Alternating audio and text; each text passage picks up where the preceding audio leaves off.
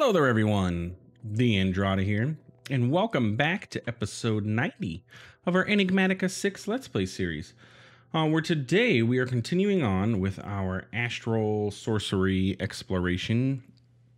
And yeah, so if we come up here, we can see I did a little bit of, minor terraforming, nothing too crazy with our altar up here. So, God, those fish falling is just like the greatest thing ever. They just keep spawning and falling. Anyway, so yeah, I just expanded these out so that we could, have a little bit of room to work with here. Added some stairs so that it looks so nice. It was just marble bricks, nothing too fancy. Put up these little pillars. Hey, you know what? It is what it is. I moved our light well over here and put it into the ground in our black hole tanks that we have this here. I was trying to figure out how we can automate this, and I don't know if the modular routers is going to work. I tried with just like a placer and a sender. The light well does not act as an inventory, like the top of it for the aquamarine does not act as an inventory, so we don't have any way to send items to it. The only thing I can think of, which I was trying to get my book out, if I can find it, my Akashic Tome. It's probably right in front of me, and I am blind and can't see it. I don't see it, though. Akashic? Yeah, it's not in here. Well, let's take these mana gems and aluminum chunks out first. And let's check our system here. Akashic. Oh, yeah, there it is. Okay, and we can put this stuff in here. Reset, and let's get modular routers. HIJKLM. What I'm looking for is the player module. How does this work? Tries to transfer items between the router and a player's owned inventory. Yeah, that's not what it was.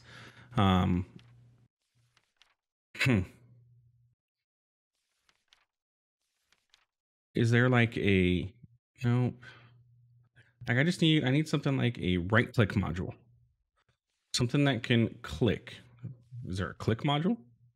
Camouflage, creative, detector, distributor. No, that's going to distribute between inventories. A mimic augment.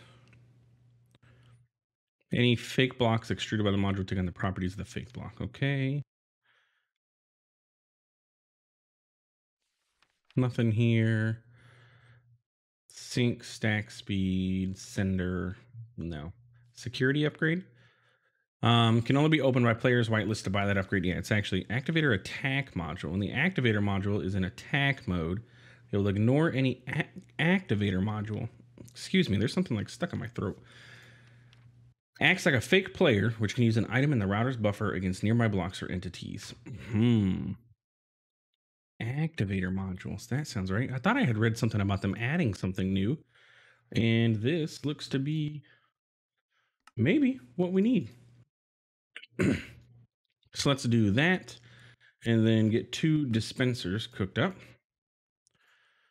And activator module. Let's get a modular router, please. Let's see if this works. So if we set this here, no. What I would want to do is have it facing that way. And we put this in here and we say, okay, the front, you are going to right click. That is correct, right? Right click. Hey, that works.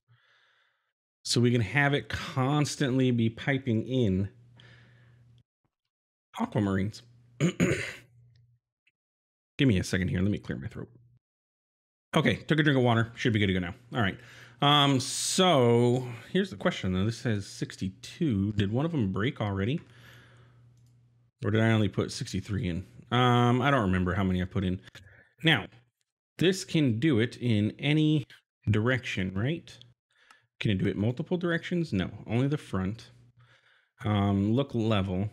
So what we could do is get in, because I don't want to see this. Like this area, I'd like to be like, other than our waystone here, which is not my favorite placing, but it I mean, what else are we going to do? And I guess I could put it like here.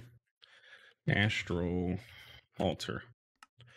I don't want to be, I want to see only Astral Sorcery mod items up here. So I don't want to see this modular router. What we could do is use an entangled block. If we do this and we do this, let's break this. I want to validate that this works, and we can't while it has something in there. So if we get our entangled binder, and we select this block. Now if we go below, let's do this. Now if we just like go right below this and we bind that, okay, and then we set up the modular router to go and face this direction. Okay, and it did face properly, right? Yes. And then we have that activator module, and then we do this. Does it work? If I change this to front, it does not work. Huh, interesting. And this is set to be a right click, look level, look above, look below, look level. Like, nope. You just pick all the sides and see maybe.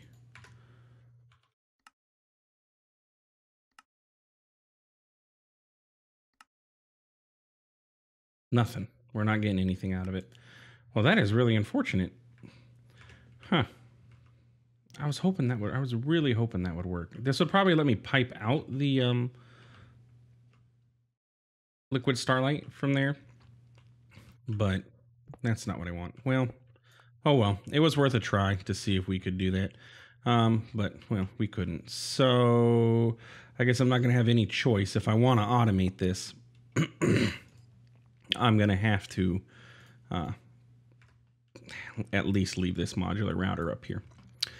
Or I could just completely hide the light wells and have nothing, but no, we're gonna need liquid starlight, so it is what it is. The nice thing with doing this though is I can do this and not have to worry, because we know it'll get replaced immediately as soon as it needs to go back in there. So let's do that. So we can put this away. We can put our Akashic Tome away. And yeah, okay. So our next steps here in our adventure into Astral Sorcery is going to be to look through the telescope. So what we want to do is go home and take a nap. And this is literally taking a nap because it's the middle of the day.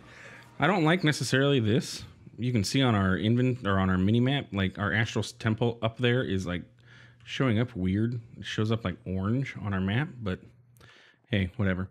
But if we go, that's the temple. If we go up to our altar here, we are going to walk off that edge one of these times. If we go up to our altar, we can begin working towards other projects, like Star Metal. Star Metal is something that we are going to want. Now, we did get a block of Star Metal, which I think that might be enough for us to be able to get started.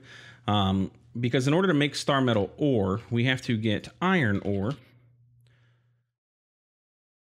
And you will see, if we go over to the Astral Temple and we get our linking tool, and we pop down here, it's almost nighttime. It is nighttime. If we take our, okay, come on, iron ore, we pop it here, and we get our linking tool, and we link here to here, you're going to see it converted over to Star Metal ore. And then it technically links to this block space, so we can just, you know, continually do this and get our ore. Now the question is Star Metal ore, like, what can we do with it is what I'm trying to say. We can energize smelt it into 1 ingot, or we can energize smelt it into 1 ingot. That's about it. A Crusher Spirit would get us 2 Stardust. And I apologize this episode if my voice sounds weird and I keep having to clear my throat. I do not know what is going on there. Yeah, so... And then...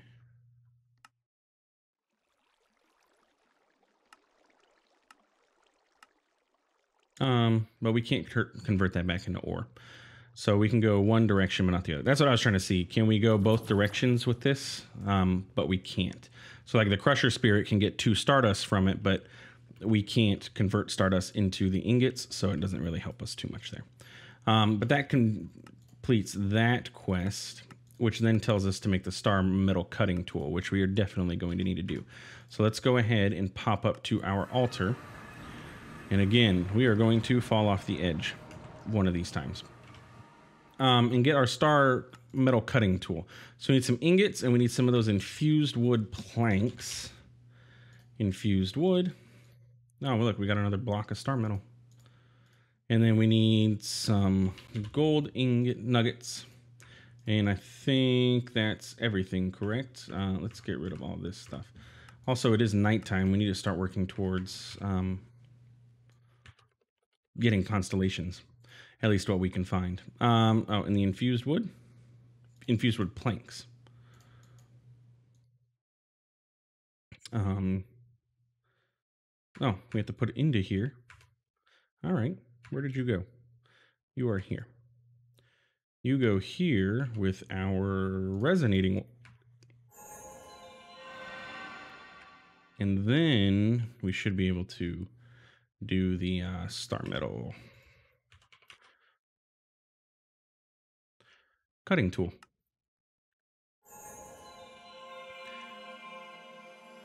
And this crafting altar has slightly, I mean, it's pretty much the same, to be honest, actually, the animations. As we get up in tiers, the crafting animations do change, so. And that's a Star Metal Cutting Tool. This thing is enchantable, which is why it gives you a Book of Unbreaking 3, because it does have durability. Also, you can enchant it with looting or fortune, one of the two. Let's see. It's mending, reactive, soulbound, fortune. Yeah, fortune. So if we have any fortunes available to us, maybe yes. Hashtag fortune. We have fortune 4, which is fantastic. We'll use this with that and unbreaking. And I think we have like unbreaking 4, and we can get an unbreaking 5.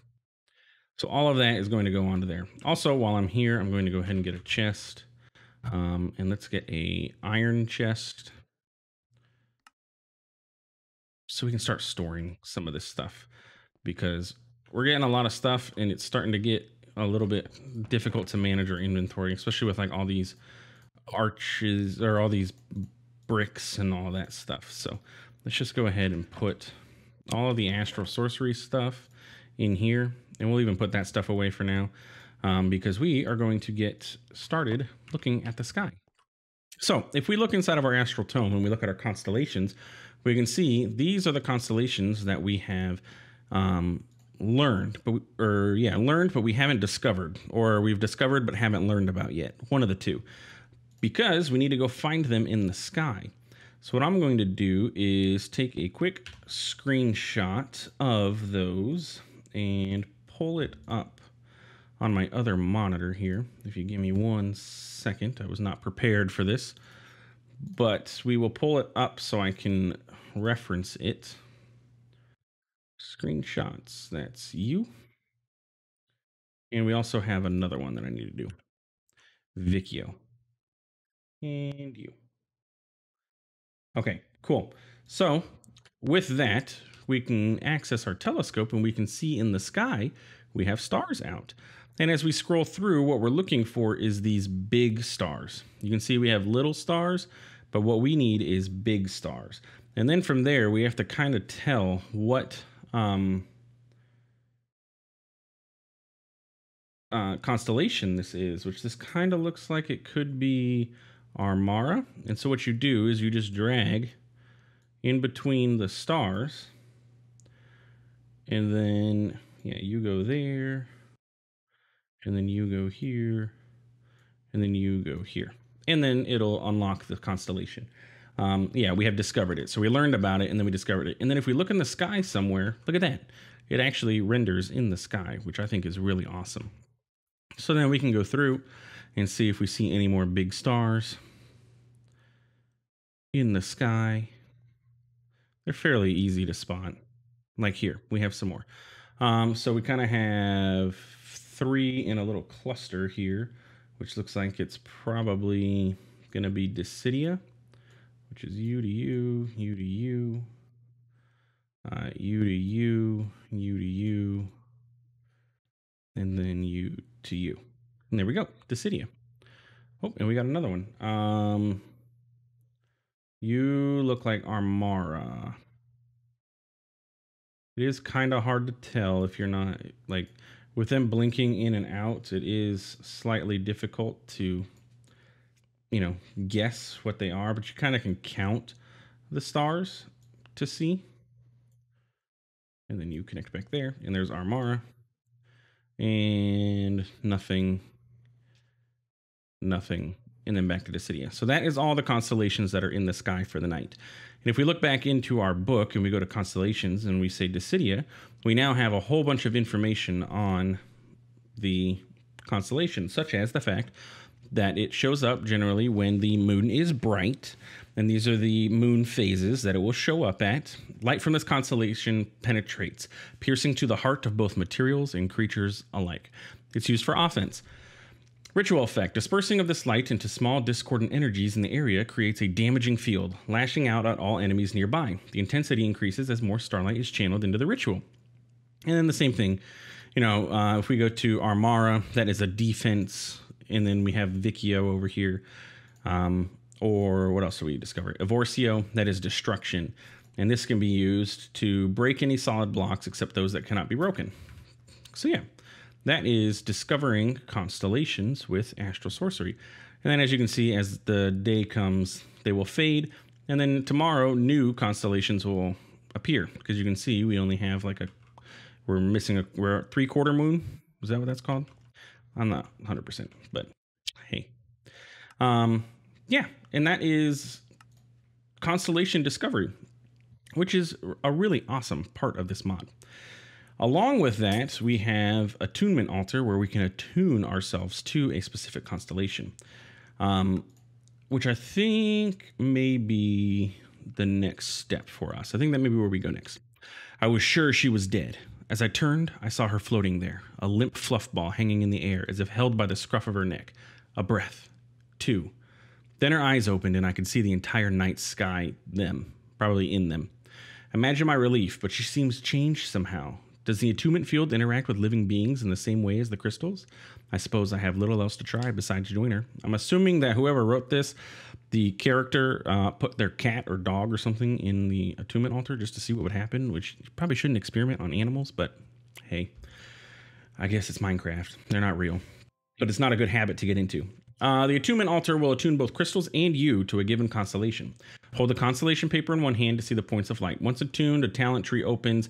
There is schematics for this. So let's go ahead and open up the schematics folder and get the attunement altar copied here real quick. And from there, I hope that didn't freeze up on you guys. I don't know what happened there. If it did, I apologize that the particle effects froze. Anyway, attunement altar. Let's get our copy paste thingy. That's our template manager. Pop him down. We got to get our copy paste gadget out. You. And we're going to put you here and we're going to paste. And then we're going to see that this is a massive structure. Like, it is fairly large. As you can see, it's pretty big. So if we orient ourselves, the entrance of our base is here. So I kind of want this, like, I still want it to be like, you know, make sense with the layout of our base.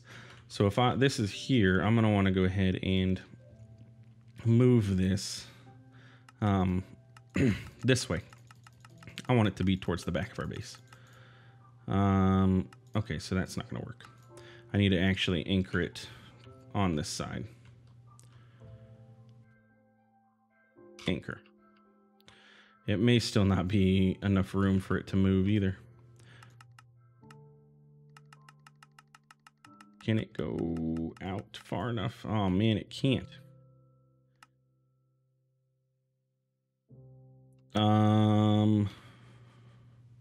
Wait, what if I do right there? And then it just needs to go out a little more. Man, if it can go out, that's maxed, isn't it?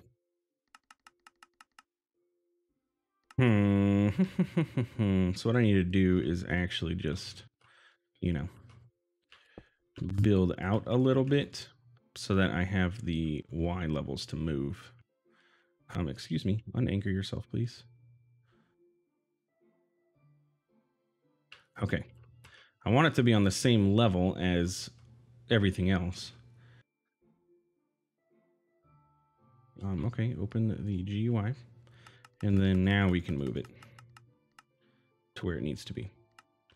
Okay, so it is not at all centered, but that's fixable by going this way. Okay, that looks good. And then if we, I want it on the level of like our altars. The working areas, I wanted one, or like our extra areas, one block below. So this would work. Do I want to bring it in one? Or do I want to, no, maybe I bring it out one. Or two. And then I can like expand this. How's that look? I think it'll work. Or do I want to drop it? It'll be lower. And then we can go, and you know what? We could even go even lower. So we walk down to it. Oh, I kind of like that idea. And then we're walking down the stairs to the altar. I like that. Yeah, that I like a lot more. So if we look at it now, yeah, I think that's going to work. Okay, cool. So it is going to tell us that we are missing a bunch of stuff. Let's get what I have out into my inventory. And we're probably going to need some more sooty marble, which is you. And then if we do this, we are missing even more sooty marble. Okay. And then what? Some of the marble arches. Is that what that is? I really should have just put my cutting stone cutter up here. We can make another one. So let's put you like, we're having mods that don't belong up here and it's driving me nuts. Marble bricks. You can go in there, and we needed arches. There we go. And you are satisfied, minus the attunement thing, but that's okay. And shabam, build it up. I love the copy paste gadget. So convenient for this. So convenient. I think I just put that into my inventory, but whatever. Otherwise, you have to sit there and hand build this whole thing. And, you know, this is Minecraft, so building is a big part of Minecraft. But at the same time, it's a lot of work to have to build these things. So let's go ahead and fly. Try and, you know, make this make sense.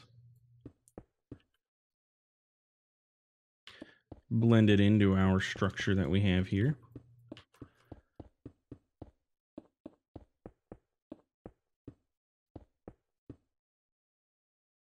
And then I guess we can get some stairs. and have stairs leading down. How's that sound? Marble. Don't need a lot, but we can do like this. And this with that there, so it kind of hides the gap. And then that there. Bam. So then we step down here onto our altar. Yeah, I think I like the idea of that. So then we just need to make the celestial altar itself, which is this guy, or the attunement altar, I apologize. So that just requires any kind of crystal. It requires another relay, so we need to build a relay really quick and then go from there. Also, we need it to be nighttime, but we can gather all the stuff that we need in the interim. I don't like that it doesn't give me all the stuff. Planks. Nuggets. Some marble. Just regular marble. And a lens. And then for the attunement altar itself, 2 star metal, 2 aquamarine.